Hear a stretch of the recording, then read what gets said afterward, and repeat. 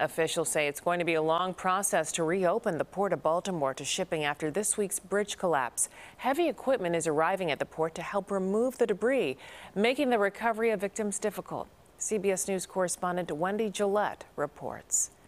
Right here, right here, right now, and always. A group of construction workers gathered in the memory of their co-workers killed in the Key Bridge collapse. An immigrant advocacy group highlighted the sacrifices of all of them. The workers who work at night and in the cold and throughout the pandemic, so our lives are made easier. 4 workers remain missing, including father of 3, Jose Lopez. His wife, Isabel Franco, spoke through an interpreter. I feel bad. Only God knows how hard my heart aches. Maybe he was desperate, trying to escape. The workers' bodies can't be recovered until debris is removed.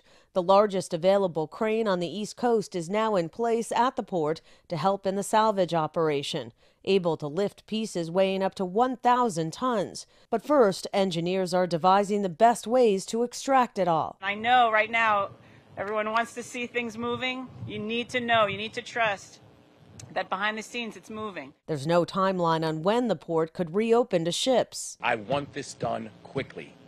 I want it done right, but this is going to be a long road. President Biden will visit Baltimore next week to see the aftermath of the accident for himself. Wendy Gillette, CBS News. A total of 7 floating cranes, 9 barges and other vessels are also on the way to the port to help clear the debris.